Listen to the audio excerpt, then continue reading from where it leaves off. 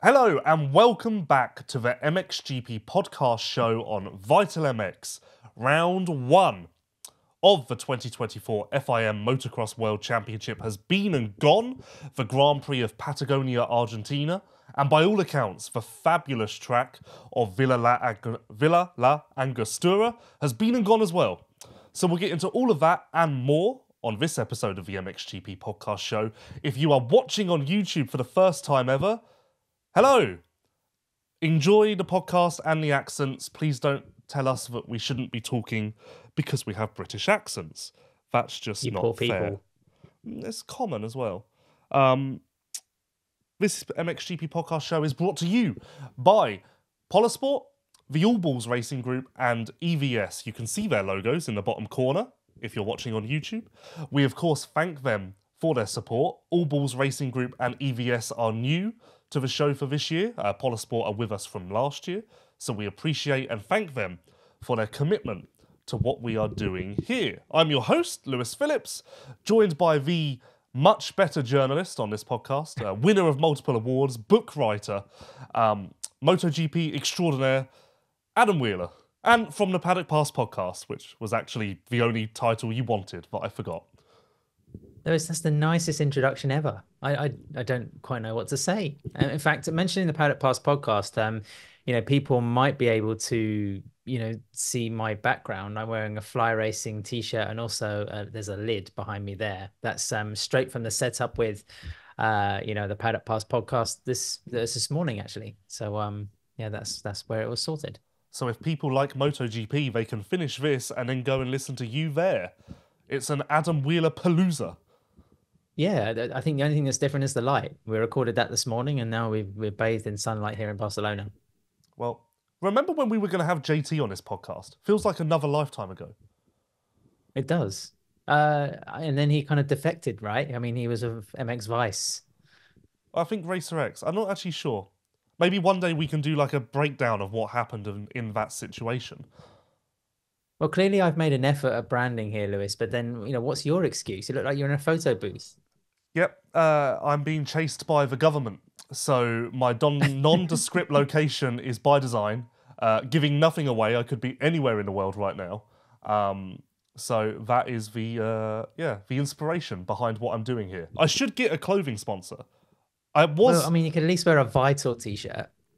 To be honest with you, Adam, I was close to having a clothing sponsor in the off-season. And for an amount of money that you would probably be very surprised at. Like 50 quid and a couple of tracksuits.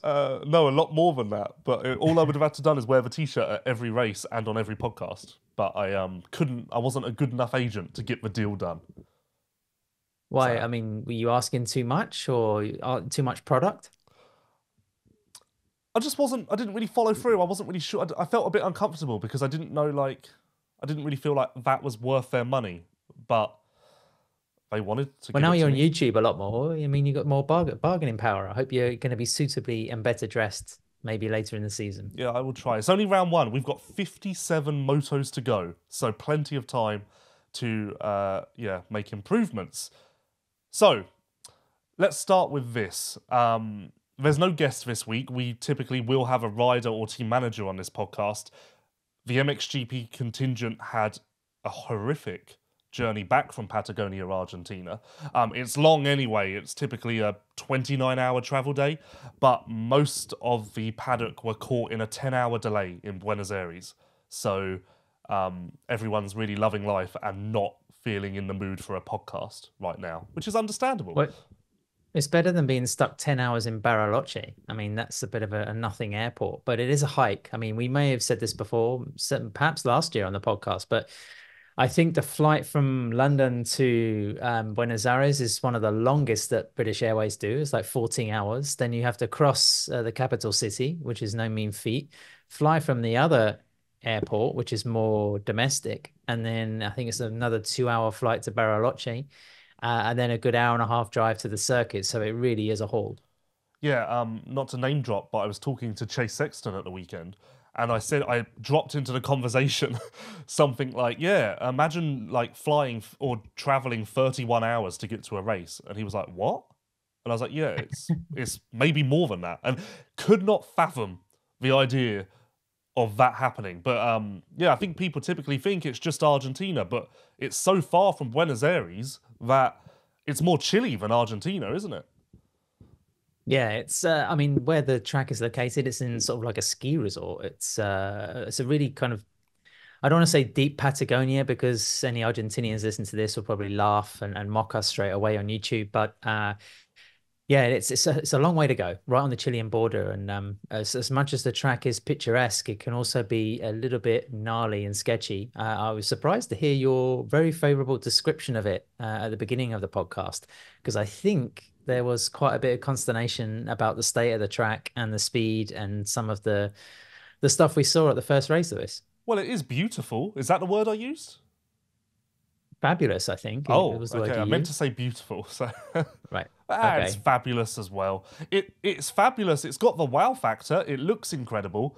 It's one of those tracks that everyone goes, "Oh, I want to race there," and then they do one lap and they go, "I really don't want to race there." Every year it takes out a lot of riders. I believe that every single rider I spoke to said, "Yeah, it was sketchy. I just wanted to get out of there in one piece." So the fact that it has potentially gone away now, I mean, I don't know what you heard, but it seems like it's gone, but we've heard that so many times that it's almost like the boy that cried wolf. I'm not going to believe it until I see it. Yeah, for quite some time now, since the track first appeared. I mean, it's a relatively new build. It wasn't like an age-old track. I think it was built in 2014. The first Grand Prix was run in 2015. The event itself, has proved to be pretty stable. I mean, MXGP didn't go there for 2 years because of the pandemic, but otherwise it's been there ever present. And considering the state of the Argentine economy and how unstable that can be, that's not a bad feat. 2024 has seen cancellation of MotoGP and World Superbike rounds, and the kind of talk was that MXGP was saved by a little bit of negotiations and diplomacy from Infront Moto Racing.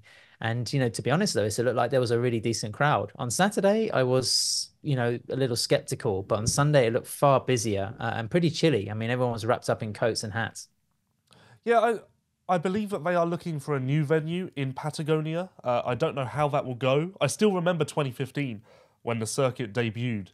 In the run-up to Patagonia, Argentina, all of the talk was, why are we going all of that way? Another car park track. It's going to be horrific. Why are we going to Argentina? And then the first photo of the circuit emerged and everyone quickly shut up.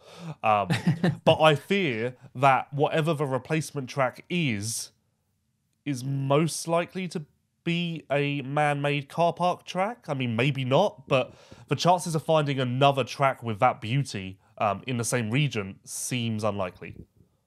Yeah, I mean, if we have any Argentina motocross fans watching or listening, then send us a comment. Let us know of any decent tracks in the country. You'd think the promoters would try to make something nearer a big city or a big town, just to get that sort of local gathering or public. But because the Argentines are real big sort of motorcycle or motorsport fans, so there is a flavor for the sport. And of course, in 2015, it was rammed partly because of the Villa Polo factor.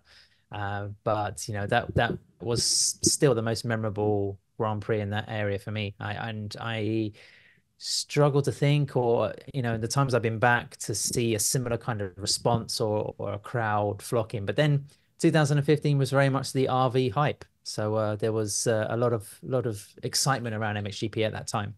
Honestly, the best thing that David Luongo can do is get a track in Buenos Aires, because then I believe you'd attract a lot of American industry and fans. If it's in Buenos Aires, you could potentially have the nations there. Maybe.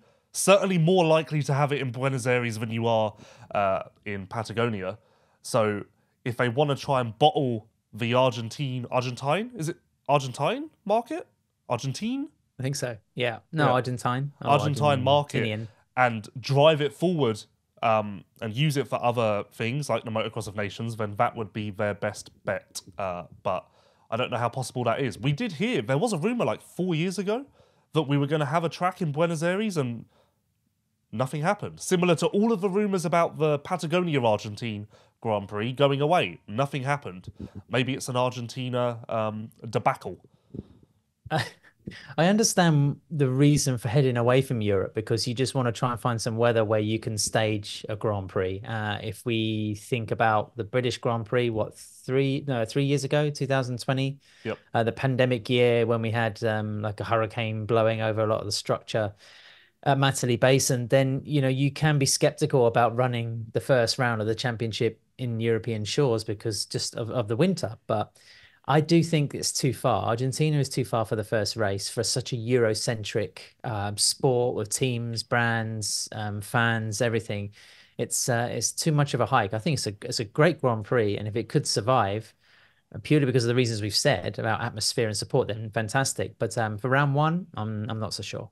You say Argentina. Do you mean the country as a whole or just Patagonia? I think the country as a whole, but we've only ever been to a Grand Prix in that region. If you compare it to Brazil, that was, had big support from the likes of Honda Brazil. We know the Brazilian Motocross Championship and the Supercross Championship is also quite a lucrative and well-supported series. But those Grand Prix were quite different experiments. I mean, for a couple of years, we had in goodness, I can't even remember the name, a Beto Carrero, which was essentially a temporary build in the car park of a theme park just outside Florianopolis. Canalina was another one, and we went to Campo Grande, which was a little bit further north, quite significantly further north, near Paraguay. So the race was kind of, and Trinidad as well, which was closer to Guania, where there's a quite a renowned road race circuit. So that the Grand Prix was spread around different locations and different sort of topographies, and it didn't really settle. But Argentina could have some potential, Lewis. But I would be a fan of not seeing round one in Neuquén next year if possible. Well, I believe that you will get your wish. And you know what? Viewers and listeners, you too can have your wish of unbreakable levers. Thank you to our sponsors at Polisport. Do you remember all of the crashes and falls that you have had and the levers that you destroyed because of that? I'm sure you do. Unless you hit your head, then maybe not. But I hope you're well. Well, that's no longer a problem. Polisport released the Pivot Unbreakable Levers, a lever set that never breaks. If you fall, they can be bent back to their original shape, easy as that. Incredible, right? And it is truly incredible. Polisport driving forward with their products and innovation, and we applaud them for that, as well as thank them for their commitment to what we do here. Right. You liked the concussion part that I added in, didn't you? Yeah, that was quite off the cuff. Yes, thank you. Nicely done. You really made me feel better about myself. Right.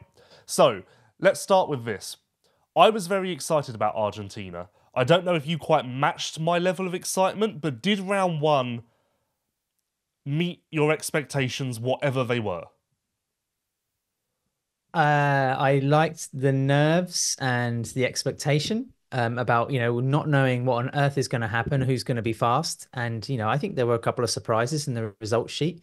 For me, a little bit Paul's Jonas, not for you, I know. Well. Jeffrey Herlings is, top 10 finish, perhaps a little underwhelming, but a really smart move, I think, by the Red Bull KTM rider. And I mean, the action highlight for me, Lewis, I think was just on the Saturday when the MX2 qualification moto went, a bit bananas.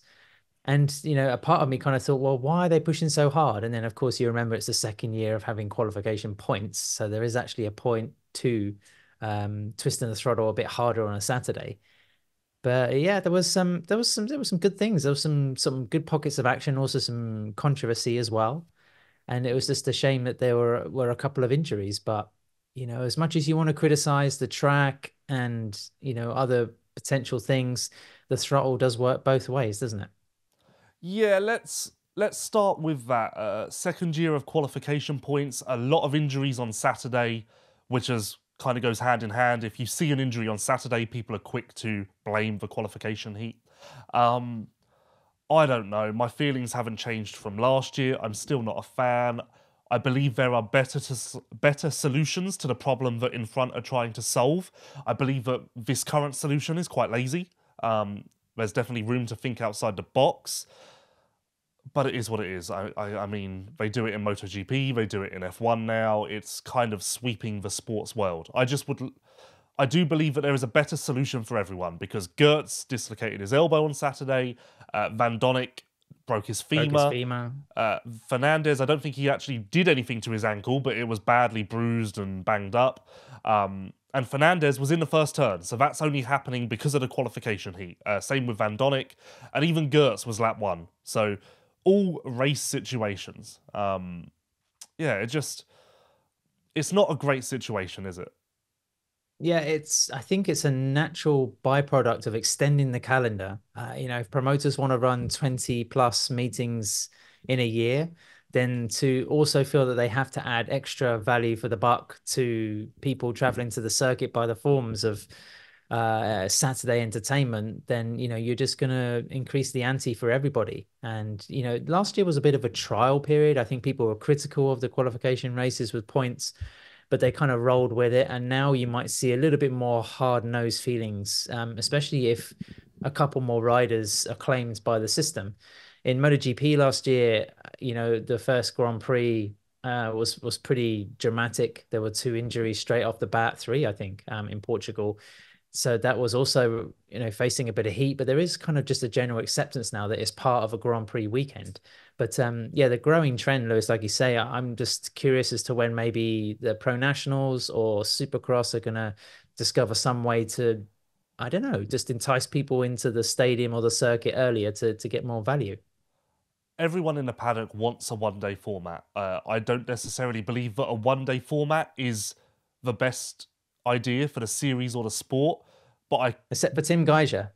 Yes, he was very... I don't remember what race that was, but the man is very invested in 2-day formats. He was almost in tears just at the question that they could go away. It was really... You asked that question as well, didn't you, from memory?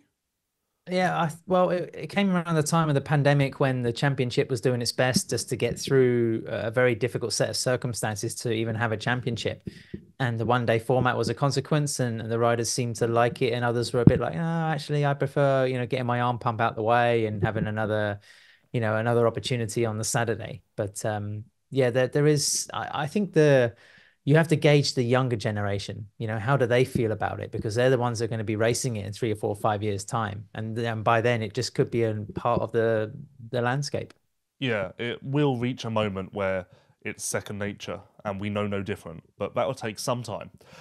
Speaking of second nature, it became second nature to see Jorge Prado win a qualification heat, which he didn't do in Patagonia-Argentina, but what he did do was win the Grand Prix. He won just 2 last year, so this was certainly a statement right out of the gate, a warning shot to his competitors, and call me crazy, but I honestly believe that was the best Jorge Prado that I have ever seen MX2 or MXGP. I believe that was a new level from him. Really? No, now you've made me question it. No, I'd like to backtrack. And do you not think so? No, I've seen some Grand Prix in MX2 where I thought this guy is the fastest and best 250 rider I've maybe ever seen. And so it's hard to raid the memory banks and say that's the best I've ever seen Jorge Prado. But I mean, it was a great performance, Lewis. But then I kind of tipped him to be a winner of this Grand Prix simply because of the preseason he's had.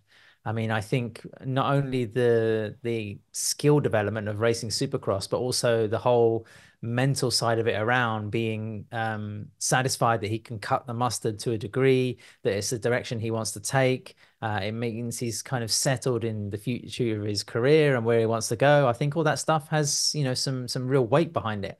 And Prado went into after, everyone else had maybe a bit of a bitty preseason, but Prado was on the sauce, What on earth is a bitty pre-season? Isn't that from Little Britain? No, it means it's I don't know, sporadic, infrequent. I mean, there was some meeting. I mean, wasn't it Valence or which French international was cancelled because of the weather? La Capelle, thank you. Valence, I don't even sure that circuit exists anymore. So there were sort of a few interruptions and people getting injured as well. Liam Everts, of course, wasn't in Argentina. But Prado just had a strong preseason, a different preseason, but a strong one. Yeah, and I believe that was evident in his riding. A few riders reached out to me and said that on the track at the same time, they saw more aggression from him. They saw him rub elbows a little more than he has in the past. They saw him run a rider run a rider wider than he has in the past. And I believe that we expected Supercross to kind of carry over to MXGP in that way for him. Another little Prado tidbit that was running rampant through the paddock is that his Kawasaki deal in America is not signed in any way because KTM or Austria have an option on him for next year. I had many texts saying it's not signed, this is what I heard, but I spoke to Prado a few weeks ago and he told me categorically there is no option or any tie to Austria because that was this year. The reason he's riding for Gas this year is because Austria exercised their option at the end of last year. So I don't know about that, but just, that seemed to be the most popular talking point from the paddock for whatever reason. The plot thickens. I mean, in 2021, he signed a new deal, but we don't know how many kind of extension points there were on that. But like you say, the activation was done for 2024. So you would assume that that's the end of it. But, I mean, nothing's really going to be said until either Pura Mobility Group are ready to say, thank you, Jorge, goodbye, good luck. And his new employer wants to put out a press release saying this is the situation, which could maybe happen at the end of the Supercross season if it's principally a Supercross deal for 2025. Well, don't get me started, but Kawasaki in America are not the greatest at public relations. Their rider got injured before round 2, and we're still none the wiser where he is. He may be on trial for murder. We don't know. No one knows. In fact, he's not on trial for murder because it's been like 2 months. So presumably he went down for it. Terrible. I have a question, Lewis. Do you think Prado, like in previous years in Argentina, pretty much kind of fell into this victory? I mean, Fernandez went 5-1, I think, last year to take the overall win, his first in the MXGP class. And, if you look at the race, both races, then Gajser was clearly the man on it. I mean, a couple of crashes in the first moto, I was thinking, okay, this is typical Tim, where he mixes brilliance with just a couple of very sort of basic mistakes. But it should perhaps have been the second HRC win in a row. See, no, I disagree. This is what I said about Prado off the top, and the reason I felt that way. I felt like this was a convincing win with conviction, statement ride. Like, this felt like... I feel like Prado has backed into GP wins in the past. This felt like almost the dawn of a new era, where he was, stepping up and saying, no, I am the man. Okay. Although, if you want to argue against me, in the qualifying race, he kind of finished where he started. So maybe that was proof that was going to happen no matter what. He was just going to finish where he started on Sunday. Maybe if he'd started 5th, it wouldn't be as bright and exciting of a result. Yeah, perhaps. Like you say, and his starts are always going to be one of the strongest parts of his cannon. So... on a track like that where it's so high speed, were you a bit disappointed it didn't rough up a bit more? I mean, if you look at the circuit, perhaps for people watching on TV, it's a little bit difficult to explain because it looks sandy, but it's actually kind of these thick granules. It's sort of made of volcanic earth, so it's not quite as soft as, say, a place like in the Benelux region.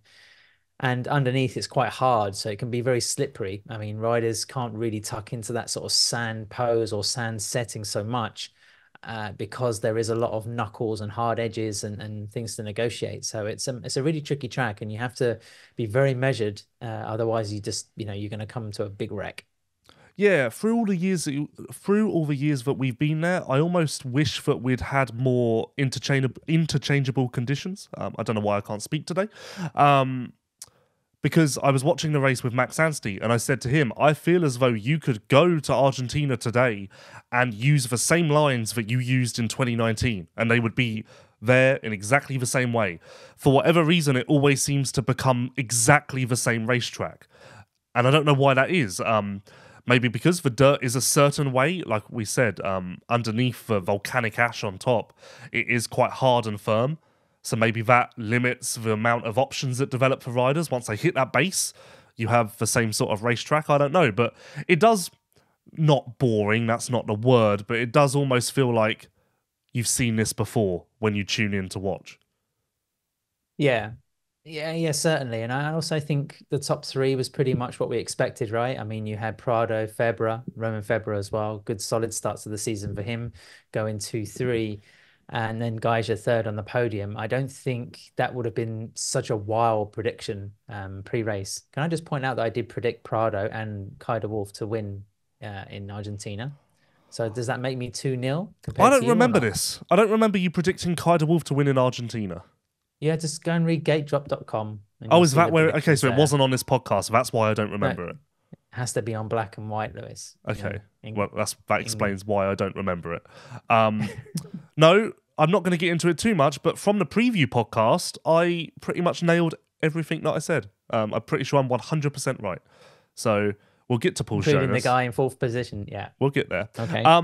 So yeah, you picked Prado to win a championship. What you saw in Argentina, you're now ready to double down on that, I would imagine. Yeah, I'll keep. I'm not ready to change at all. Okay. Neither am I. So we're at a stalemate. Febvre was. Is it insane to say that Febvre was maybe not the biggest surprise, but certainly better than I expected? Like, I don't know. Febvre may have been the best rider in Argentina, and he could have won if the situation had broke differently. And I do not feel like that is always the case with Febvre. So positive, no. Yes, pretty much a carryover from last year as well in terms of former results. I think this is also a way to announce himself as being in championship contention too, because that, as we said, it was a track in which you could make a lot of mistakes, and to take those results was a pretty solid start. I I noticed that he said that he's been sort of messing around with his program a little bit lately and trying to figure out what works exactly. And he now believes he's found a sweet spot, but that sounds like it happened in the weeks leading up to Argentina. So I need to do some digging on this as to what exactly he was changing so late in the day. But I did have to laugh that all through last year we missed Jeffrey, we missed Tim, and then we started this year with a 1-2 result that effectively meant Tim and Jeffrey could have continued to be missing. Yeah. I don't know. I mean, Tim won the second race. I mean, Yeah, that's and rattling on, did you see Garibaldi's Instagram post? no. What did he say? I mean, I don't have it in front of me. I can try and pull it up, but basically, it was Or paraphrase. essentially the Tim Gajser that I saw in Argentina was the best Tim Gajser I've ever seen on a dirt bike. Oh wow. Yeah, I felt, and I Maybe that's messaged that to Roger Harvey, HRC general manager, and said, "Wow." And Roger kind of gave a much more settled, I know he's happy with the bike and Tim's very comfortable in his situation, not willing to push the boat out like Giacomo did. But yeah, like Tim's been phenomenal over the years. I feel like I don't know if he'll ever reach that level again. There's been times where Tim's just been jaw-droppingly good. So yeah, I felt like that was almost an exaggeration. Yeah, maybe just some Italian exuberance on that post. But, I mean, you can excuse the HRC guys for getting a bit carried away. I mean, 2023 wasn't a strong year for him. Or was it a shot across the bow? And was it his way of kind of, sending a message out there that my guy's strong, my guy's feeling it, just you wait, this is ours? No, I would argue that it's business as usual. Is Gajser also in a contract year? We don't know because HRC always say multi-year deal and they will never tell you when that ends. But, not to get too off topic, Prado is likely leaving. Herlings will retire at the end of next year. Would you be surprised if Austria make Tim an offer? I wouldn't. Not Yeah, God, that's a good question. signs him because maybe he doesn't take the offer, but could you see them expressing their interest? Yeah, I mean, I think there might be a conversation. They might have to. What other options are there? Yeah, or if Tim and his management team are smart, then they'll do it at least to get the price up. But, Gajser, what is still 20, 26, 27? I mean, that's not old. And but then KTM do like to kind of groom their own riders, okay? I mean, they've got Andrea Adamo, they've got Liam Everts. Who knows what's going to happen with the Coonan brothers? There's also riders within the Pira Mobility Group family. So what happens to the likes of Simon Längenfelder? That they Whoa. believe in him for a 450? Also the Wolf. I mean, there's various options. Of course, signing Gajser is like signing a marquee player, and that could be. And in the past, I think KTM did that to satisfy the needs of various markets. But yeah, God, it's a good question, Lewis. But I guess it depends on budget. I can't see it happening. Yeah, I did also say that to Roger Harvey, by the way, just so. No, I could just, because I was thinking about it, and there aren't many options for the next 4 years. There are options for the next 8 years, but short term, once Prado and Herlings leave, there's going to be a gap to fill, and Tim's age means that he could fill that perfectly. And I know that Tim's agent is a lawyer who loves money and loves to just chase money, so I wouldn't be surprised if he knocks on doors. That's if his contract is even up. We'll never know, because HRC operate that way. So, moving on to the most highlighted, the most excitable part of the podcast. Pauls Jonas finished fourth, but let's be honest, fourth place on paper, he had the speed to win. He could have quite easily won that Grand Prix, which is a nice change from years gone by. So the floor is yours. It's well, thank you very much. No, it's fantastic to see Pauls back to form, back to health, looking fast. I think we do have to mention the caveat that it's a very good track for him. Arguably it's the scene of the last Grand Prix he dominated in the MX2 class. He rode phenomenally that day in 2018, beating Hunter Lawrence. So yeah, they're a great start to the season for Pauls, and I hope he sort of absorbs every granule of confidence from this result. But the biggest battle with him is going to be against himself and his own tendency to push, because he has to keep healthy. He has to keep at the races. What I hope for Pauls is that Argentina helped him find comfort, and it kind of justified himself to himself, if you get what I'm saying. He left Argentina going, okay, I've still got it. I can still do it. I don't need to override. I don't need to push the limit, because what I have and my skill set that I possess is more than good enough to do the job. Because I do believe that where he's gotten himself in trouble in the past is overriding, trying too hard almost. Maybe trying to make up for a weakness that doesn't even exist, but he believes exists. So if he can, take comfort from this and just use this to carry him forward, I see no reason why he's not a regular podium guy. And you know what? While I'm on my soapbox, I picked Jonas as my surprise in the preview. I saw somewhere that someone said I had to turn the podcast off after Lewis picked Jonas as a surprise. It's so obvious he's just trying to pick a friend. But Jonas is a former world champion. It's smart money to say that the former world champion, who's still got 5 years left of his career, is going to come around at some point, rather than betting on Ferrato. By the way, we had a good laugh in the press box in Alabama at you saying that Ferrato could win a race this year. Why is that beyond, the craziness? You laughed at me for the same thing with Fernandez last year, and he did it the first time. Well, we all yucked. We were laughing away in the press box. Laughing. Well, that shows how much you and your cronies know, doesn't it? Okay, well. I think, Pauls is... Lewis, I think you're right. You cannot write off Pauls because he's on the way back. But then, I think there are also a lot of question marks around him, and people can point a finger and say, he's missed the boat. He's maybe past it. He can't keep fit. I mean, that's one sort of expectation he's going to have to deliver on this year and prove that he can go through the championship. Another mitigating factor is that this is his second year on the Honda. He didn't have that much time last year to get settled with it, to develop it, to make it really his own. As we saw with the likes of Brian Bogas, that transition period can be pretty tricky. So I think if Pauls is feeling comfortable on the bike and he's in good shape, then, he is easily a podium guy. I mean, he was Rookie of the Year in his first MXGP season. But like a couple of other people in the MXGP pack, say like Calvin Verlanderen being one of them, where we said he has to survive, he has to make it to the checkered flag, and he did so in the last sort of season and a half, then why not? I don't think you can write Jonas off. Like you say, the pedigree is there, but he has something to prove as well. Yeah, and part of the reason why I doubled down this year with him is I know that they were late getting parts for the Honda last year, switching over from Husqvarna.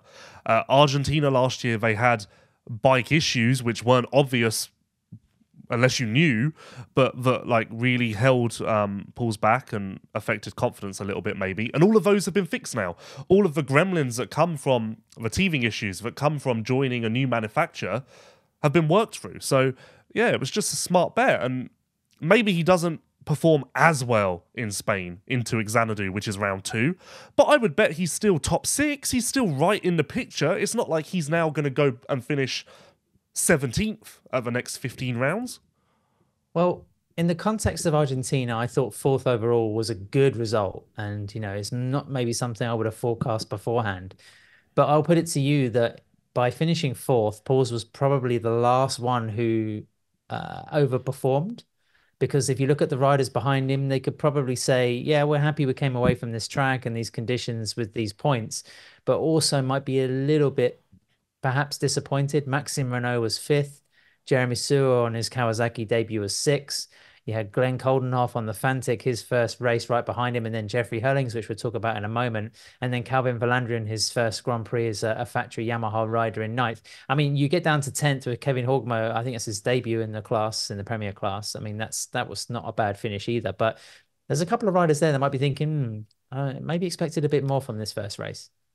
Yeah, that's honestly, that's great analysis. And my little brain would never have even gone down that path, and it's now made me rethink everything about Argentina. No, it is true. That is actually true. Yeah, you could say that the top 4 riders were the only ones who could come away and say that was my best, or at least in the remit of my best. Yeah, well done. Analysis. You get the Analysis of the Podcast award. Thank you very much. But do you think Renault is disappointed with 5th? Honestly, I have concerns about Renault. The foot injury that he had last year was similar to Jeffrey's. We know, and Jeffrey's very outspoken about, it's never the same, I'm never going to be the same, the foot was terrible, blah, blah, blah. Renault had issues with it in the run-up to Argentina, like in February, like that late. And I believe those issues will be ongoing. I believe there will be good days, there will be bad days, so I don't know. I believe that it was a fine showing. Is it fair to say that 5th on paper, but not the 5th best rider on a day? Yeah, I think it's a situation where because of the injury, he's going to take that top 5. He wasn't drastically slow. I mean, it was a 4.6 he finished. I mean, that's a solid way. I mean, let's throw the cliche at it, right? It's a solid way to start the season. I mean, perhaps Jeremy Sewer with a 7.5 following in 6 could think, well, same thing, solid, my first Kawasaki ride.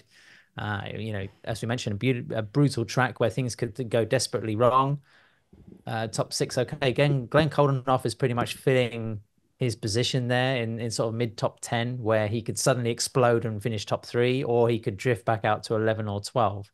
And then we get to Jeffrey Herlings.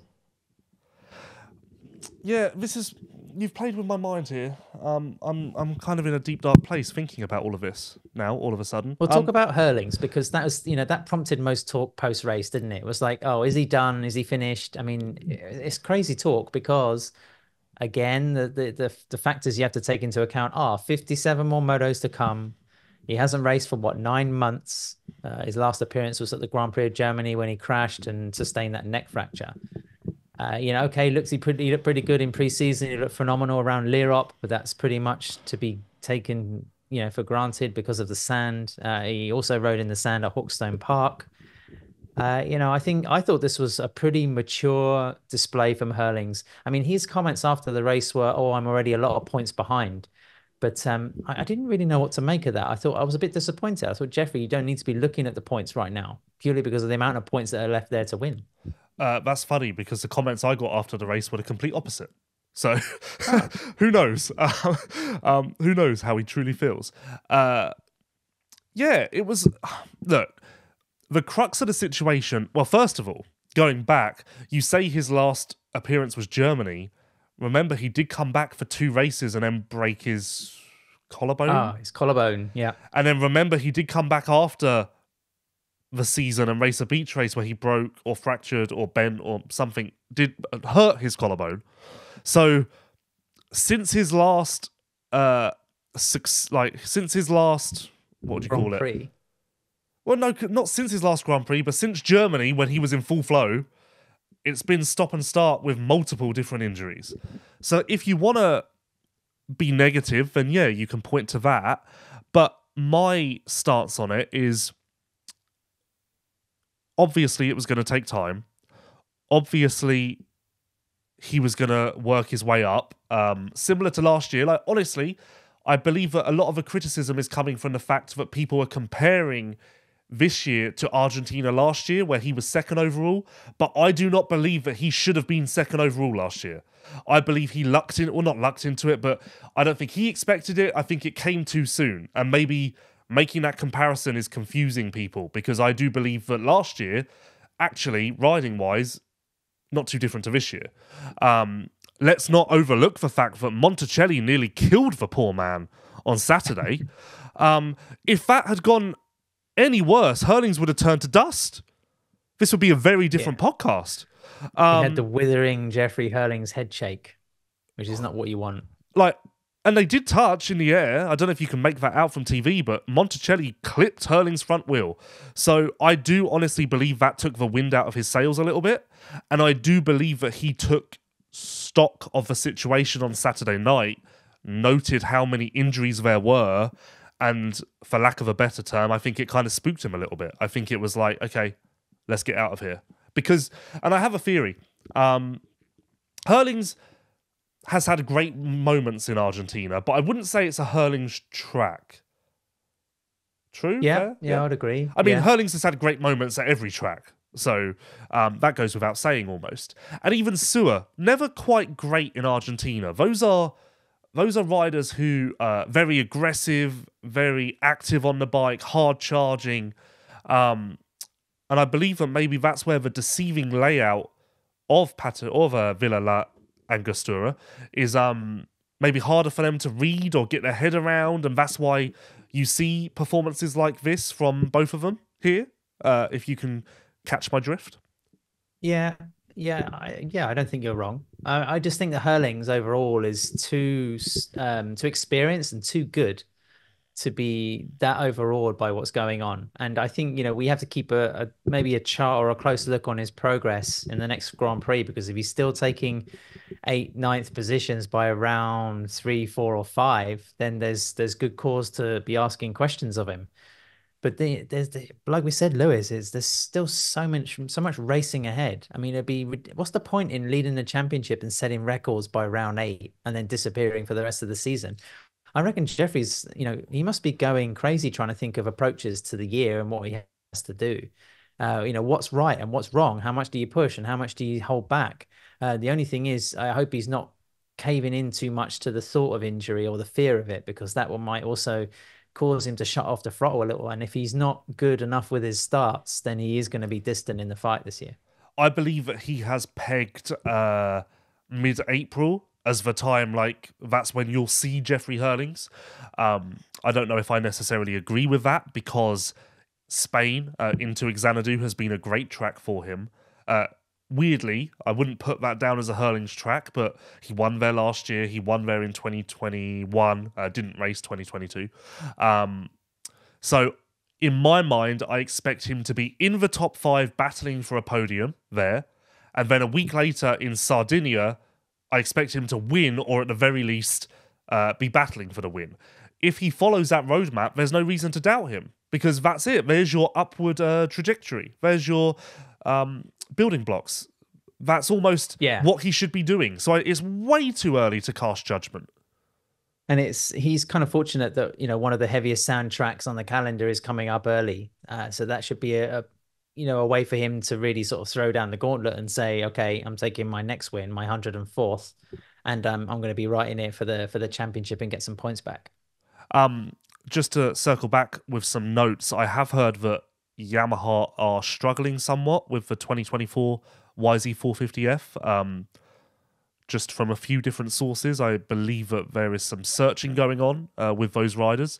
So just relevant to Renault, relevant to Sewer, that was his best ride in Argentina, his best result. So although he is in an in a state with a Kawasaki where he is always moving forward and finding solutions and advantages that can aid him in his quest for a world title. I believe that was a solid start. I understand why some people would look at that and be disappointed, but again, make for comparison to years gone by.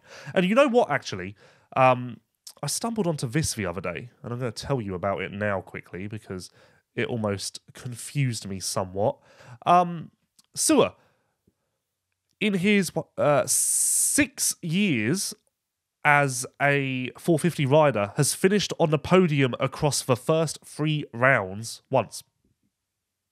Really? So it's a terrible starter. I think we knew that he doesn't start seasons well, but did we know it was that bad?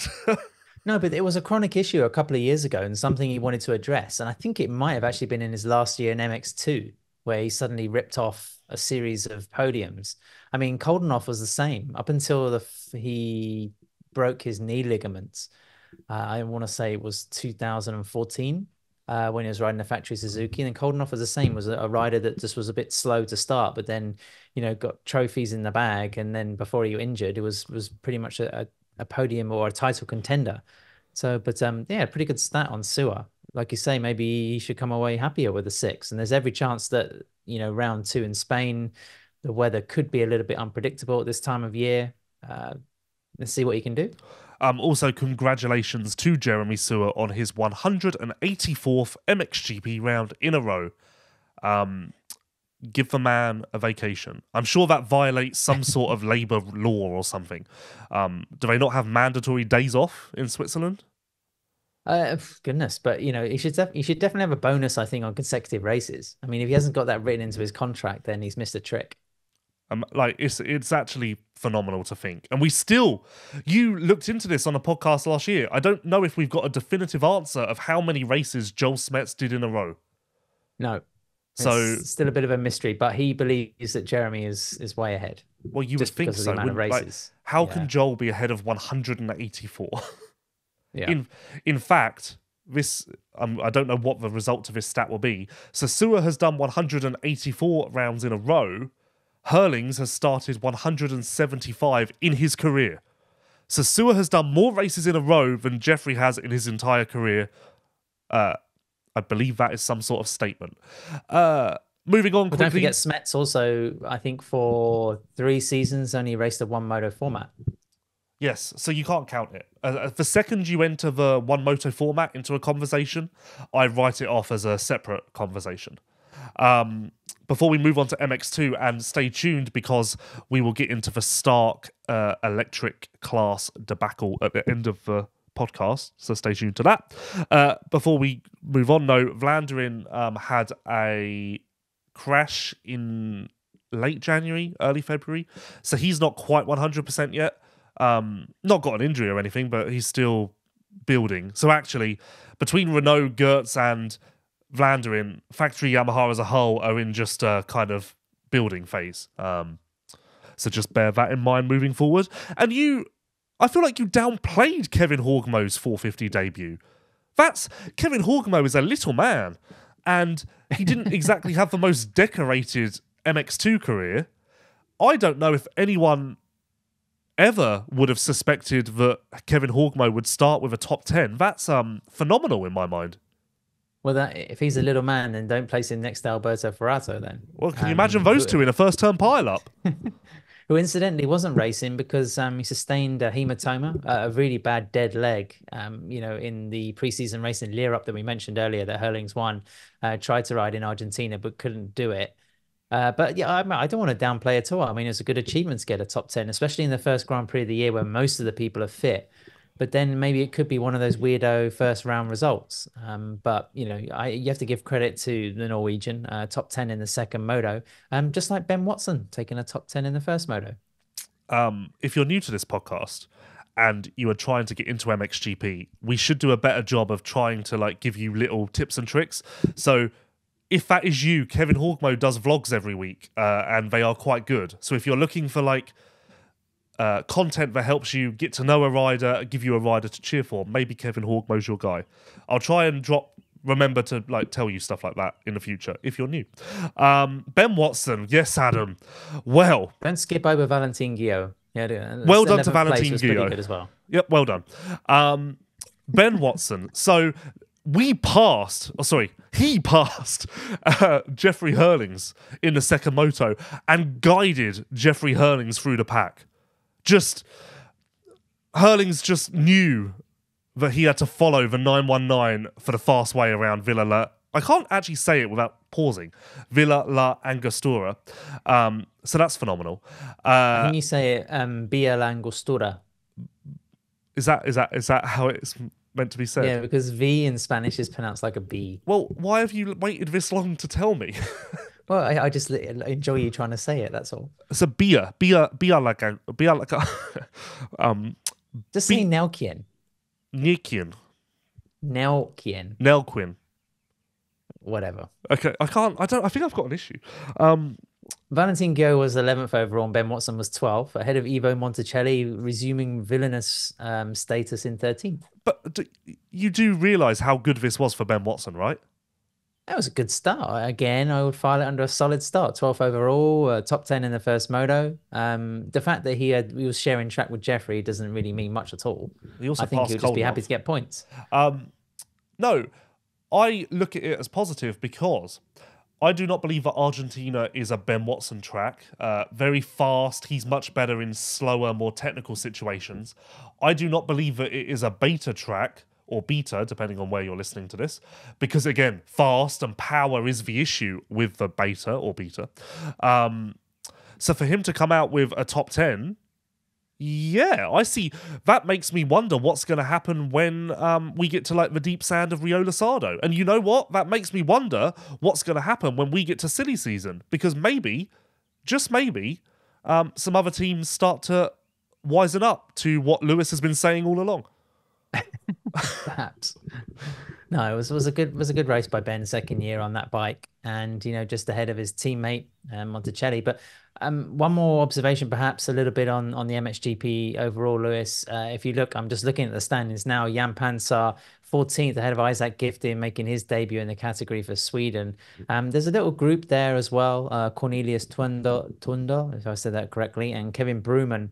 Who, don't forget, I think this round last year was wearing the onboard lap video or demonstration. There's a little group of riders that could be, looking to move up to the next sort of tier. I need to vent. So, to our disappointment and our dismay, the MXGP TV broadcast started and we had all the same old shebang. It's the first MXGP moto of the year. I am wetting myself with excitement. Who do we interview on the start line? Kevin fucking Bruman. Honestly, I don't even remember who I was with because I blacked out, but I started like screaming like, see? Who is the editorial mind behind this who's sat there going, we could ask Jeffrey about coming back from injury again. We could talk to Prado about Supercross. No one's heard from Kevin Bruman in a while. Maybe that's the reason for it. I mean, he's a Motocross of Nations. I almost turned MXGP off. That killed my excitement. Listen, on another thing, you said everything was the same, but did you see the strange kind of VIP start platform that's next to the gate? That's been there all along. What do you mean it's been all along? That's been there for that's new. I feel like I've seen that every year. No, it was like a special platform that's right next to the gate, and it was hugely branded. It's just an Argentina thing. Like it's from the Argentine promoter, I believe. So they're not going to run it in any other races? I don't believe it. Well, unless Infront have taken the idea from Argentina in years past. No. But also on that note, you know how normally they have a practice start area in the paddock, which is just chaos and ridiculous. That's been banned. Oh, all right, okay. So it was usually behind the gate, right? Wasn't it? In Argentina, yeah, but like in Lockett, it's in the car park. In Majora, it's next to the restaurant. Like, it's always in Matterley Basin. It's in a cornfield. That's been banned. So now on Fridays, there's like a 30-minute practice start session on the start straight. There's flags for it and everything. So the budget has gone all out on the promotional aspect. Yeah, so that's that. By the way, go on. I am in contact with David Luongo, my friend, and we will be sitting down this weekend. Yeah. Yep. Okay. Well, I'm sure you'll get some information on the US venue of the Motocross of Nations in 2025. No, I'm going to sit down with him and say, David, I didn't want to hear from Kevin Bruman. I'm sorry. He was literally the last person that I wanted to hear from at this point in time. Yeah, but maybe, it was lovely for Kevin's family and all of his sponsors, and there was something going on with Kevin's gran was over the moon. Also, while I'm ranting and getting stuff off my chest, on Friday there was an Instagram video on MXGP with Jeremy Sewer. And you may be wondering, what's the editorial angle for this? New team?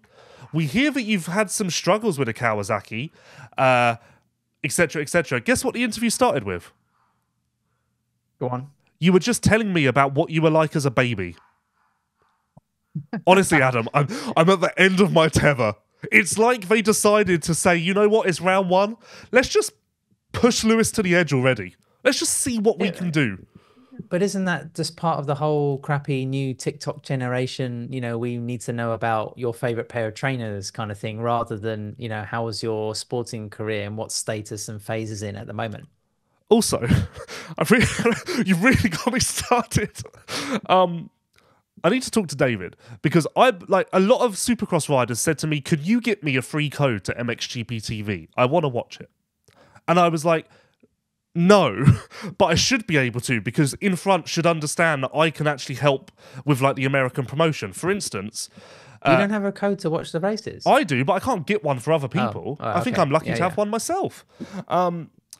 Supercross give me codes for their video pass to give to MXGP riders. Oh, okay. You may have seen Ben Watson do a fabulous story thanking Supercross for his video pass. No, I didn't. I missed that one. Okay, well, okay, don't tell Feld. No, but I feel like MXGP should do the same in reverse. Me and David have a lot to get on. I mean, me and David, I'm going to have an agenda for this meeting. Well, make sure you schedule the meeting. Well, it's actually, I just said it would be good to catch up. Little does he know we are. He's going to get battered. Nobody's in I'm going to get in one of those classic downtown American elevators with him, where there's 32 floors, and I'm going to push every button and be like, right, so now we have some time. He'll be doing a escape through the hatch in the top. Bruce Willis. Can I make a special mention in the MXGP standings for 23rd overall? You have Sergio Ignacio Villaronga Muga, who took the very last Grand Prix point to finish 23rd. And I think he was one of 12 to 13 local riders from various countries in South America to take part. So well done, Sergio. One more. You should have got me to say that. That would have been great. One more tip from MXGP. Lars van Berkel, who American fans got to know from his appearance in the outdoors last year. He kind of appears everywhere. I'm not really sure what he's doing with his life. But he raced and he scored points. So well done, Lars van Berkel. Right, before we get on to MX2, let me tell you about All Balls Racing Group. The All Balls Racing Group is a combination of the finest aftermarket power sports brands from across the US and Europe, combining OEM-level engineering and design capabilities with a world-class supply chain makes them the largest global supplier of critical aftermarket hard parts for the power sports industry. You can trust the All Balls Racing Group to provide the exact fitment and best quality in the industry at a price that fits your budget. So thank you to the All Balls Racing Group. You can see their logo at the bottom of this screen. If I'm struggling to talk and a bit out of sorts, it's because I've got a video system in front of me which resembles NASA. I could probably launch a rocket from this. So it's really... You're very nicely lit, I have to say. It's because I've got an old-fashioned English lantern. Oh, wow. Okay, yeah. Yes. I mean, that's very kind of Dickensian. I mean, you're going to be wandering around, with a little hat on and a cane as well. Yes, I am. And who are you to say? Who are you to diss me for that? Right, Kleider Wolf. Apparently, your pick to win. Certainly not mine. the most encouraging part of his showing. He was measured, he had patience, he took advantage of others' mistakes. That is not Kai de Wolf. But if that is the new Kai de Wolf, we may have a title contender on our hands. And yeah, Simon Längenfelder definitely has a rival, because these two riders are not renowned for their consistency and excellence, are they? I mean, they will blaze hot 1 minute and then be rather mediocre the next, or crash and get injured. So Kai, I hope you've taken a lot from that. Congratulations to the whole Husqvarna team, Rasmus Jorgensen, our friend as well. And, go all that way and take a decent win. So don't get injured. It was Lucas Koenen who essentially gifted Kai the Grand Prix win. Koenen crashed 2 corners from the end on the last lap of Moto 2. Gave me flashbacks to Sun City 2005, when Everts pointed to the crowd on the last lap and crashed. And as a Josh Coppins fan, I leapt for joy that day. But no, you didn't try to. You should have been there trying to get some words from Stefan Everts afterwards. That was even more interesting. Did it even happen? Was it that race or the later one where he ended up throwing his goggles on Mikel Pichon? That was the year before. That was Sun City the year before. Okay, well, I had to wait outside the jury room where he was seeing the FIM, and eventually he got a ban, I think, or a suspended ban or a fine or something. And trying to get a quote from Stefan Everts that day was kind of interesting. Well, we applaud you for your effort, and we wish that more public relations people would try hard, because... Well, Koenen made a mess of it in the first moto anyway, right? Yeah, he washed the front on lap 1, was it? I think it was after the lap 1. start. Jammed his thumb, which was weird because the body language, I presumed it was a shoulder or a collarbone, because he was really like favouring a shoulder. So I just presumed he was done. Jammed his thumb, taped it up, was fine in the second moto, which makes me wonder, should he have continued Moto 1? Like, was that a inexperienced youngster overreacting when someone who's got a bit more time under their belt would be like, right, keep going, let's try out the thumb, maybe it will get better in 2 laps time and I can still get points. I wonder if that was a mistake, that who knows, it may bite him down the line. But if you look at the crash, the way he kind of lands, maybe it's just from putting his hand out or getting it caught there, and then it, that kind of shock goes through your arm up into your collarbone and your shoulder, doesn't it? Yeah, that is actually a great point. Maybe he suspected like a more serious injury. But you said that Kai will rival Simon. So where do you place Lucas? Maybe difficult second album year. Last year he had no pressure whatsoever, was the starlet, came through, had a very inconsistent bounce between injury and victory. This year I think he's going to have some harder lessons, because people like De Wolf, Lagenfelder, Benistan, Adama are all going to be a bit more experienced, maybe a little bit more stronger. I mean, Koenen, let's not forget, he's still only 17 years old. I think he's going to run away with some Grand Prix, but then I don't think he's going to be the master of the category, as many people think. So you are not even pegging him as a title contender this year? You believe it's too early? No, I think he has more to learn. I think he has more to learn. Okay, wow, that's caught me off guard, because I have been on record for some time as this will be a Lagenfelder-Koenen title race. Now, obviously, Kai de Wolf has given me food for thought. Well, Adamo as well. I don't think you can rule him out.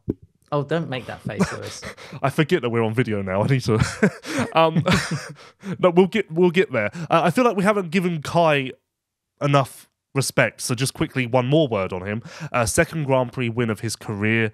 So that's a big deal. And you know what? It took him so long to get the first. Sometimes getting the second can be even harder. So maybe this lights a fire. Maybe getting the second one starts a run. And as I said, he was very patient. So if he can maintain that outlook and that mentality, who knows? This may be a Kai de Wolf runaway. Because Simon Längenfelder has an issue with second motos, which... How is this for a stat? And this is actually at the bottom of the YouTube video in our little breaking news bar, which you'll see later. Simon Längenfelder has won the last 6 first motos, dating back to last year. Okay. and has not followed that up with a second moto win once. Didn't Prado have a similar stat to that last year? Yeah, I actually don't ignore me, but I worked that out last night but didn't write it down. I believe that Prado has won 14 of the last 20 first motos. Wow. Okay. I mean, that's starting a Grand Prix or a race day on the right foot, isn't it? I mean, then you're banking the 25 points already, and then just looking to see what else you can gather. I don't really know how, with the qualifying race now carrying points, how that really sort of shapes up a strategy. I mean, obviously it's better to go 1-1 any time, but it's Längenfelder, as long as he can sort of follow that one with a 2, 3, or 4, just like Prado did, then he's going to be in a great place. Yeah, that's a better question. Is this actually a problem for Längenfelder? If you are on the team, are you identifying this problem and trying to fix it? Or are you like, if we can keep winning first motos and finishing third or fourth in the second moto, we'll be great. So just let's keep doing that. Yeah, technique and raw speed have never been his problem, but a little bit like Jago Goetz, he had more lapses of concentration that just cost him valuable points, and then inevitably he gets hurt. This should be the big. You were hyping him up last year, but I think this year is the big season for Längenfelder. But then I still think you have people making their comebacks like Bernstein, and then you have the new kids as well. I mean, Zanchi and Marc-Antoine Rossi both showed that they're quick as well. They're going to be in it. Yeah, no, I'm high on Längenfelder again, but I said this last year. The second motos is a problem. Get him out of Italy. Get him to Joel Smets. Get him in Belgium. It's so obvious. I don't know why no one's taken that step. Like, it's right in front of them. And you know what? Okay, maybe the second moto result was fine in Argentina. The fade wasn't. That was really, alarming. And speaking of getting him out of Italy, Marc-Antoine Rossi, who's on a similar program, my sources tell me that between motos, he was having water poured on him and, laying down on the floor. And it was 22 degrees Celsius, which is 70 Fahrenheit. He's still a rookie. I mean, he'll be another one who, I'm not excusing it. I mean, I think you still need to be in shape, but he's one that could really surprise a few people this year. But then, he might have the Koenen or Längenfelder type season of 2 to 3 years ago. Yeah, I'm still high on Längenfelder. I guess my frustration that I'm airing here is you can go 1-1. You can really just drive this home. This is your title. And if you're going to drop the ball in second motos, it's not going to be. Although this is just a very inconsistent class, so maybe he's not dropping the ball at all. I don't know. Maybe I care too much. It's that. I think you're going to see big inconsistencies. That's why it could be a curious championship. And there are a couple of riders evolving now into real kind of prospects. You think, well, I'll be interested to see what they can do in a 450 in a year or two time. But I'm liking what I see in terms of the unpredictable nature of the class. And then we should talk about the real big sort of news to come out of MX2, and that's the first podium for Triumph, which, to be honest, for me is no great surprise at all, purely because the motorcycle is obviously capable, and the reason is that the team behind it are so good, and the technicians behind the development of it, certainly in the MX2 class in Europe, means that it was going to be competitive. So, full props to Mikkel Haarup, because he's a good rider, and he evidently has the tools. And that second moto, the first whole shot for Triumph, and then finishing second, it was good stuff. Yeah. Were you surprised in the slightest? Because I wasn't. I was almost blasé to it because, yeah, Harrop's great. The team's great. The bike is obviously good. We knew that going in. As bad as it sounds, Triumph, it's a compliment, but also kind of negative. Triumph is already just another manufacturer to me. Where the results, I'm not really surprised or shocked by any of the results, but that's a comment on how good they are. But maybe I should still try and maintain some sort of intrigue and amazement, which isn't a word. No, I think it's been generally accepted that most of the motorcycles in the gate these days are of incredibly high standard, and the difference just comes down to setup. And when you have people like Vincent Barini and the rest of his team, the former sort of Kawasaki racing team guiding that project, then there's no way that the bike is not going to be good if it's got a decent base.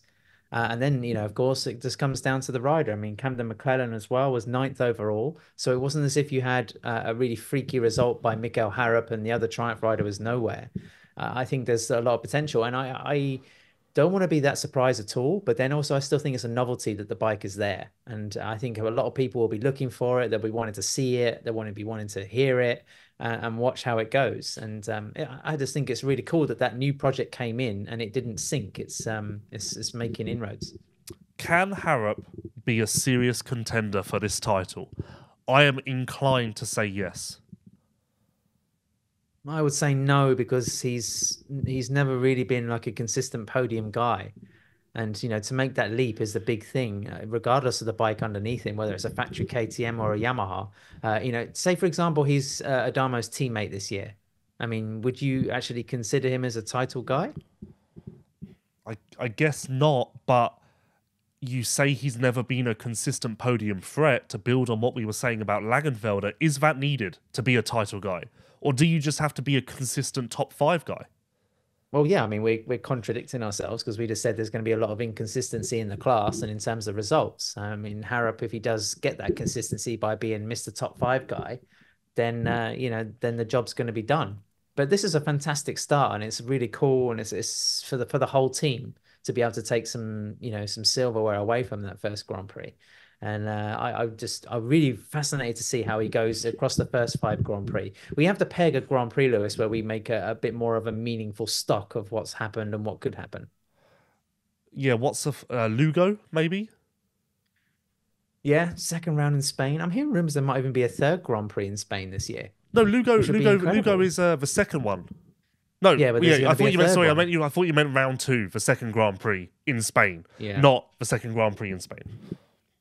No, there's the rumors are. I mean, I'm just bringing the calendar up here because I believe the only TBA left is the last round. Yeah, round at the end of September. Well, I mean, if that's a third round in Spain, then what more proof do you need that success and a bit of a rider with a decent profile can generate business interest or attention around a sport? Are you talking about Ruben Fernandez? Yeah, of course. Guillaume Ferrez. Well, it would have to be Talavera de la Reina, wouldn't it? No, it's supposed to be a new track from what I've heard. Well, not to break news, but Lewis may be going to the last GP with a friend. With a friend? Lewis may be bringing a friend to the last GP.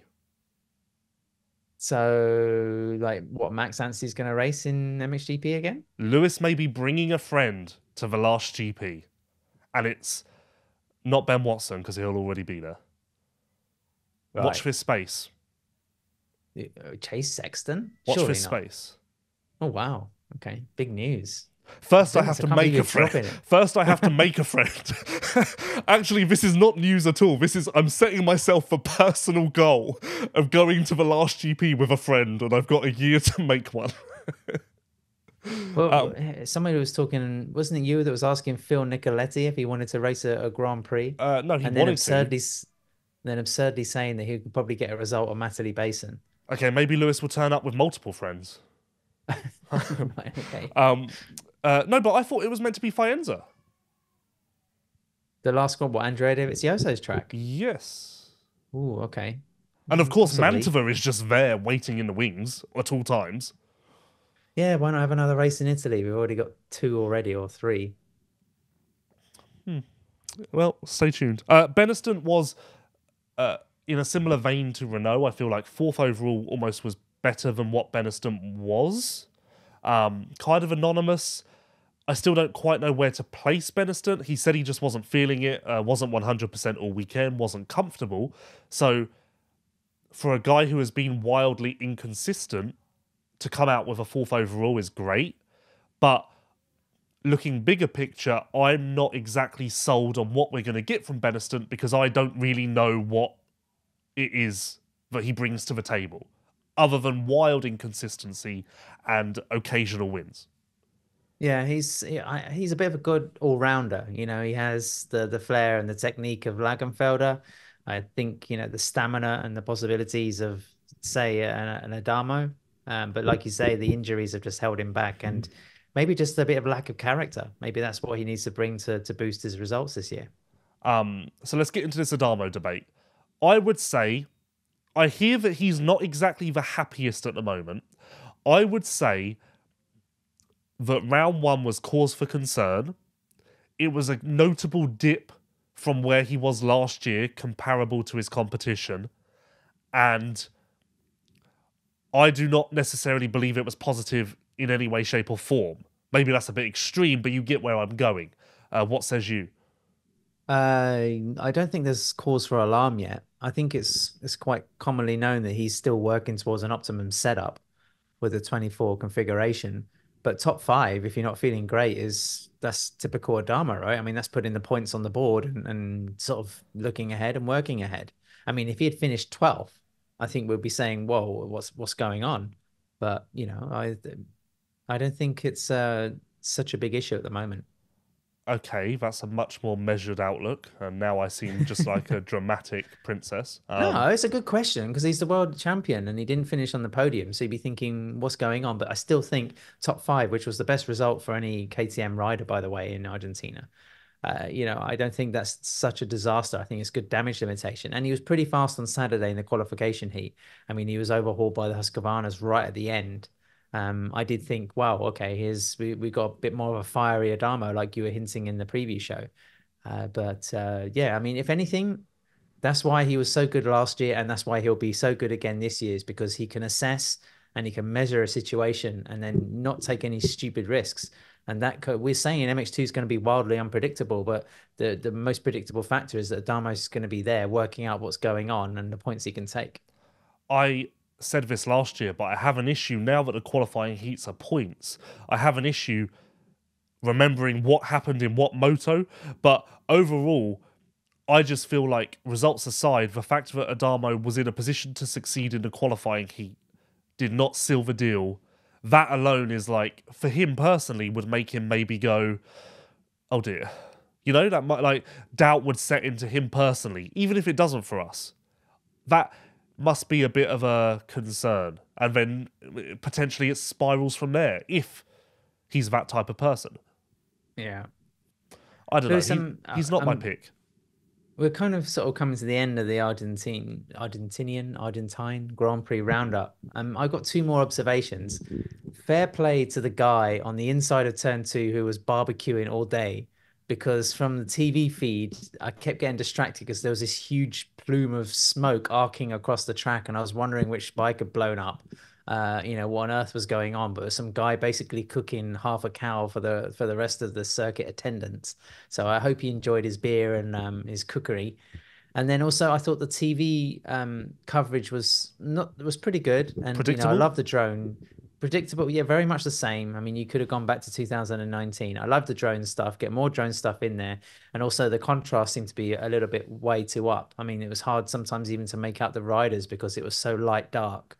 There wasn't really that kind of depth in it, but it's I know you're going to shake your head now and get all despondent about the changes in MXGP, and this was something I said in the preview show. I said I want to see something different this year, and it wasn't delivered in Argentina. But maybe when we get back to Europe and there's a more stable or amplified TV crew or broadcasting set, then we could see one or two new things. Well, I just hope that we get our Kevin Bruman fix. Because we've now opened that can of worms. I got chapter 1 of Kevin Bruman. I want to follow this story. Imagine if you're an American fan and you're like, I'm going to give this MXGP thing a go. And then you're just like, who the hell is this guy? Like, what? Yeah, he's one of the top 3 Swiss riders in the world. No, I would say that Tonus is still better than him. Oh, goodness. Okay. You're very prejudiced now. We should talk about the press conference as well and the big news. Yes, but quickly, Marc-Antoine Rossi? Is he not deserving of, like, major props? Yeah. I mean, EMX 250 potential and pedigree, it'll be quick. I mean, like I said, it'll be quick, but maybe crashy. Okay, yeah, that is exactly what happened in Argentina, but still, for him to lead laps and, I felt as though that was could have been expected, but was still unexpected. No, I was impressed. Another fast Frenchman. I feel shock. like because actually, if you look at it, the Koonens are coming to America. De Wolf, Langenfelder, Adamo, Everts, even maybe less so Everts, but they've been around in MX2 a little while. Marc-Antoine Rossi is almost the next generation of MX2 for them. He's the first one of their new generation of MX2 riders. So it's promising for the Austrian group for that reason alone. And then my only other point from MX2 was Jack Chambers was actually really good. And I spoke to him the week before and he had very high expectations. And after Argentina, I believe that he's right to have high expectations. He is certainly capable of a top 5 at some point and maybe even a podium, which would be great for Steve Dixon. Yeah, Steve Dixon, I think, sent out a press release as well saying it's now 10 years in Kawasaki, which I can't believe. I mean, it seems like an age he was wearing, or he was running Yamahas and developing the latest stuff with Cosworth and whatever else. But yeah, wow, 10 years now with Kawasaki, not running Courtney Duncan anymore in the Women's World Motocross Championship, and also running one of the very few Brits in the World Championship in Bobby Bruce. And I don't know how you feel about Bruce, but I think he's got sort of the bit between his teeth. He's got some potential, Lewis, and if he's got a fast enough Kawasaki that Dixon usually tends to make, then watch out. Perhaps the UK can actually have somebody that's fighting for a decent top 10s in MX2 again. Yeah, I had no opinion of Bobby Bruce before Argentina, but he clearly had the stuff. So as he continues to build, this was his first race back from the wrist injury he had last year because Dixon didn't do any preseason races by design. Realised that the calendar is so long, why add more races to that? Yeah, I feel like Bobby Bruce can be good. Right, let's get on to the news, but before we do that, let me tell you about EVS Sports, the original protective gear company. EVS has been protecting champions and riders for almost 40 years and doesn't plan to stop anytime soon. What started out as one knee brace has evolved into a full line of protective gear to help keep riders safe while doing what they love. Check out evs-sports.com to see the same protective gear that pros RJ Hampshire, Kyle Chisholm, Axel Hodges and Travis Pastrana all wear every day. So on Friday in Argentina, there was a press conference to open the season. It was announced that there will be an electric series in 2026 and beyond, a support class. Effectively, this is Infront Moto Racing hedging their bets, investing in the future of electric whilst not putting all of their chips in that direction. My biggest question is what the hell will it be called? Because we've already got EMX and we've already got MXE, so they've really shot themselves in the foot. They've used the best options on other series. Terrible planning. And also people might be wondering, how is it going to fit in when there's already so many sort of support classes in Grand Prix these days? But then remember that a lot of these races don't take place at every single Grand Prix. EMX 350, I think, is the most prolific. They have 8 rounds, but then, there is space to maybe do another 4 or 5 round series and show off this electric stuff. And I think it's a great idea because the market is clearly pivoting towards that. There are more and more brands experimenting with this. We saw Trey Canard racing the Honda at the end in Japan at the end of last year. You imagine that's also, even though it was like a prototype and showing off a concept, you'd have to imagine the next step for that is slightly more rigorous competition if they take it forward. And then, of course, we have the likes of Stark Future, making the VARG, which has been very highly rated, is now sort of being manufactured on a much bigger level. But then they issued actually, as we're recording this just a few hours ago, quite a stinging rebuke to the plans by the FIM. They feel that the Stark VARG is good enough to be able to be integrated against internal combustion engine motorcycles. And if the VARG has already won the British Arena Cross series, and, maybe they have an argument. But I just can't help but think, what's wrong with being the best electric bike and then saying, listen, we have the performance, we have the data, let us race the other bikes. There's nothing wrong with, taking that first step, even though they feel that it's kind of holding back innovation or whatever, the march of technology by not being able to race against the factory bikes in MXGP. But again, you have to remember that the rule book of MXGP is designed So to contain costs to a degree, that's why we don't have a super advanced electronics. There's no over-the-air kind of upgrades or modifications. Teams still have to wait until the bike comes back to the pits before they can plug in a laptop. That stuff is made so that the racing doesn't get ridiculously expensive. And if you suddenly throw open the book, then you will see costs creep up, and eventually that will have repercussions, because brands and manufacturers will say, well, we've tried this for 3 years. It's not working. It's not selling as much as we want. We have to knock it on the head.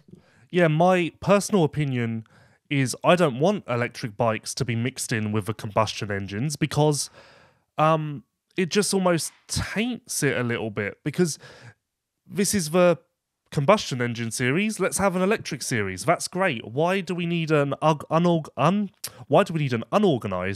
chaotic setting where everyone's going against each other? No one really understands who has the advantage, whether anyone is at an unfair advantage. It just seems a bit like it would taint the sport almost. And my opinion on the press release from Stark this morning is, this sounds bad. I read it and I was like, that's almost a bit ungrateful, because to an extent, Infront Moto Racing are doing the electric series to cater to Stark, as well as HRC. I would imagine those two would be the most invested in it at this stage. And there was almost no respect for Infront taking the step. It was almost just like Infront handed them an olive branch, and the press release threw their dummy out the pram and said, no, we don't want it. We don't want that. That's like, I believe one of the quote, I haven't got it in front of me, but I believe one of the quotes in the press release was, we strongly disagree with Infront's decision. And it's like, well, okay, we just won't have an electric series and you can continue to sit on the sidelines. Like, you can't have it all your own way. There's obviously political agendas going on behind this as well. Motocross is supported by the manufacturers, and if the manufacturers are slightly wary of electric technology and how it might impact their own, development and the results, then that's going to play a factor. And this is also partly guided by the FIM. If the FIM have been having discussions with the likes of Stark Future, and they're saying, we will construct these technical guidelines that kind of introduce some parity between the ICE bikes and also electric, and then they kind of yank back on it and say, well, actually, no, you're going to have to do your own series, then this may be one of the reasons why Stark have flared up and gone on the attack.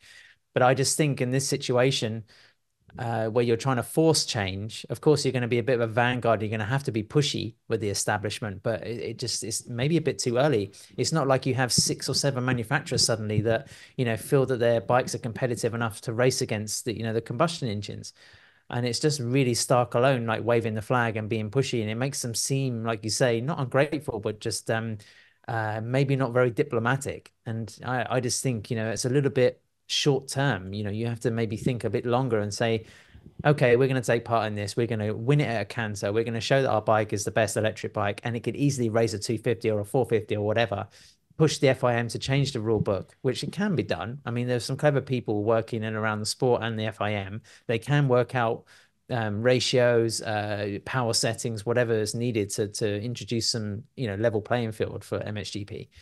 But I agree with you. It's a proactive step for Infront to make this opportunity for new technology, and it ticks a box politically and environmentally for the FIM. But I just think Stark maybe should have, it's a little bit knee-jerk. Yeah, like, I agree with what you said. Race the electric series in 2026, and then using the data compiled being on the same track as the combustion engines. Release this press release then, halfway through the season, saying, we're overjoyed to be attending MXGP events and to be leading the championship. The data shows us that we are competitive, and this is why we believe or hope that one day we can line up on the MXGP or MX2 starting gates. Also, I believe that Stark were the first electric bike to really, push for this, push for change, push for equality. I almost feel like there's almost a bit of only child syndrome, because they aren't the only child anymore. HRC are right there with them, and you know what? HRC have been in MXGP, so I would bet that HRC's opinion counts for a lot more, because they are actually doing both. So I would bet that HRC have probably been consulted on this and said, we don't want our electric bike on track at the same time as our 450 and 250. And you don't see the same sort of, as you said, knee-jerk reaction from HRC. Like, yeah, it almost, and again, this is extreme dramatic, it almost damages the brand somewhat, because this Stark electric looks very nice bike, almost futuristic, and then you've got PR angles like this that kind of make you go, well, are you here for the good of the sport, or are you just here to prove a point? Which ultimately, that was the motivation behind their PR. We just want to prove a point. And we can't do that if we're put in our own little box. Yeah, maybe they feel they're being bullied to an extent by the rest of the injury and of the industry, and they have to push back. You know, I don't think you can fault a manufacturer, especially a new one, for being on the front foot. But my feeling is that you should perhaps try to fit into the stream rather than, you know, throwing a huge, massive rock into it. Maybe that's an easier way to go to get quickly where you want to go, which is showing that your motorcycle is awesome, that it's going to, you know, people are going to turn up from Sweden to Spain to France to Germany to Italy. They're going to see this bike racing against other bike, probably winning, because HRC, you know, they're very conservative, the Japanese. They're not going to be suddenly filled in a factory team full of 6 electric bikes to compete. You know, Stark is going to be the main one, even though we're 2 years away from the championship. I mean, also electric bikes, you have the feeling it's more like an iPhone than a you know, a normal dirt bike, where you'd say the course of evolution and development is getting smaller and smaller every year. I mean, we're now just down to real small characteristics of chassis construction rather than anything on the engine or electronics. Maybe engine response is one big thing, you know, manufacturers still want to look into. But with electric bikes, I mean, the potential to be longer and faster and more controllable is arguably bigger. So yeah, just have a bit of patience. You know, people will still be fascinated by the Stark Varg and they'll still want to see it. I just don't think you need to be suddenly pitched in against Jeffrey Herlings and also potentially failing. I'll tell you what this whole situation reminds me of. WSX's PR stance to begin with. Bull in a China shop, and look where it's got them. I agree. Yeah, completely. I think the motocross industry is, as we know, it's quite set in its ways, and it's quite small, even though it's a big international pastime and discipline. And, you know, these people that sort of just come in, all these companies, and feel they sort of, you know, can push their own space, they don't tend to sort of stick around too long. So I don't know, just an opinion from somebody who's been around for sort of 20 odd years.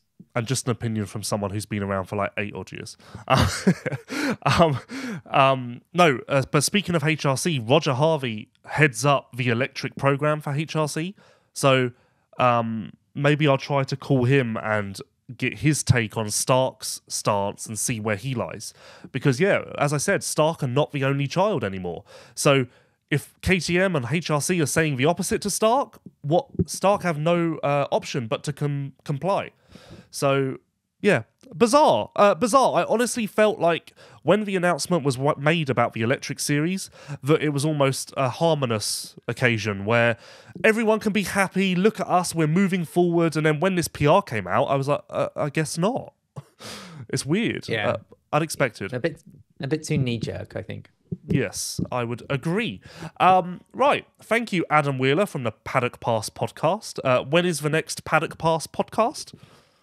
We recorded one today, actually, talking about the Qatar Grand Prix. So we got in just ahead of you. And sometimes last year you've been a bit complaining that, you know, we were late with our MXGP podcast because I was traveling. And actually, this was your fault this time. I don't believe that I ever complained once, Adam. Okay, well, you said, "Oh yeah, Adam's been traveling, so we're doing this one a bit late." Oh, and people asked me where it was, and I told them the reason. That's not complaining. Just some general housekeeping. I have had a lot of messages this week asking where this podcast was. It's late this week because we're trying this video. Potentially there won't be video if this hasn't worked, but fingers crossed. In future, I would say expect it around on Tuesday, late Tuesday. But if it's not going to be late Tuesday, I will let you know on Twitter or somewhere. So yeah, you can expect it there. It should now be on YouTube every week.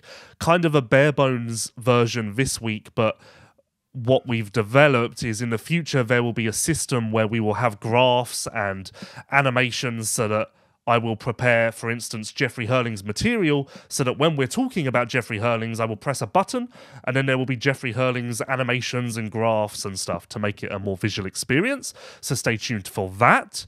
And thank you to Polosport, All Balls Racing Group, and EVS, of course, for their support. And I believe that's everything. Thank you, Adam. We will be back from round 2 of MXGP in 2 weeks' time. There's a weekend off because, as I said, a very long trip back from Patagonia-Argentina.